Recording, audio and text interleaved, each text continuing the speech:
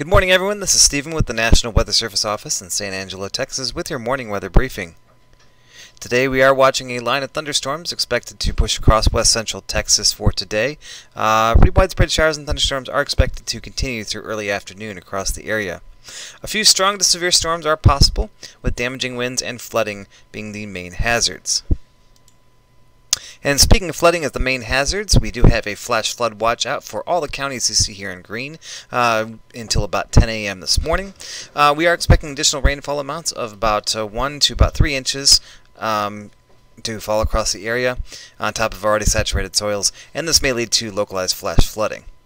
The areas that are most susceptible to flash flooding this morning would be in urban and poor drainage areas. But you may also see some localized flooding of creeks, streams, and rivers.